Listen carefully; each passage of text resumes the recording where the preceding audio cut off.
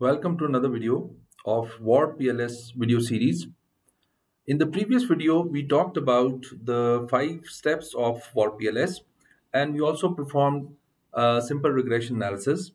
In this video, we'll talk about how to perform the multiple regression analysis using WarpPLS SAM analysis.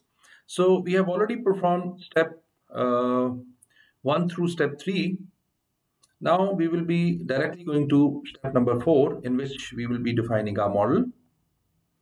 And let's suppose we are defining our model here, and the first variable is learning organizations. So let's just make this variable as learning organizations. Save.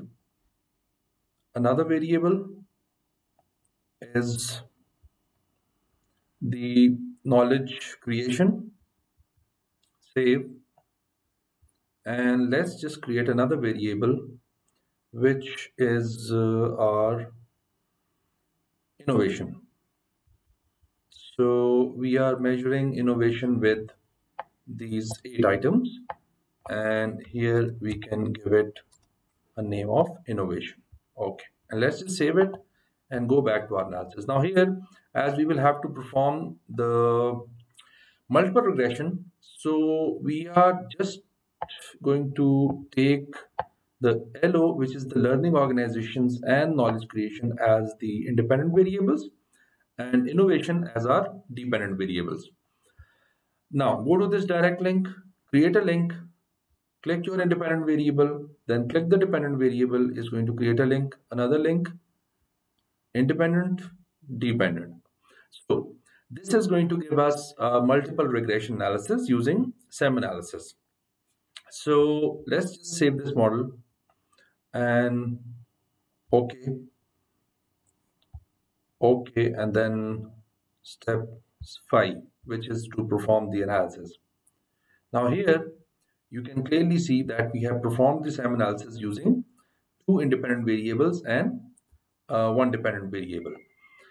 So here you can see the results that R square of this model is 0.27, and which means that 27% of the variation in innovation is because of these 2 variables, which is learning organizations and knowledge creation.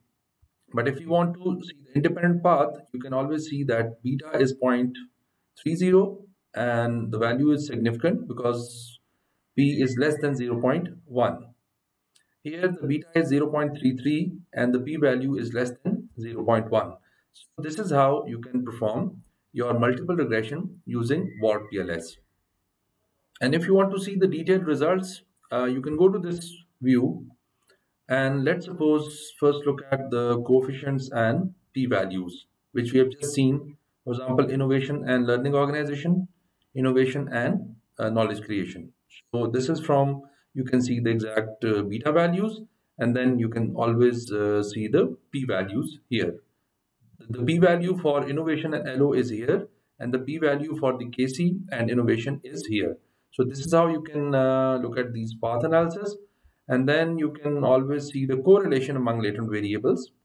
So this is going to give us a correlation. KC and LO is 0.393, and then KC and innovation is 0.444, and then their corresponding p-values are here. So this is how you can see the results. In the next videos, we will talk about the simple mediation analysis, the simple moderation analysis, the sequential mediation analysis, and some of the more complicated SEM analysis. So thank you very much for now.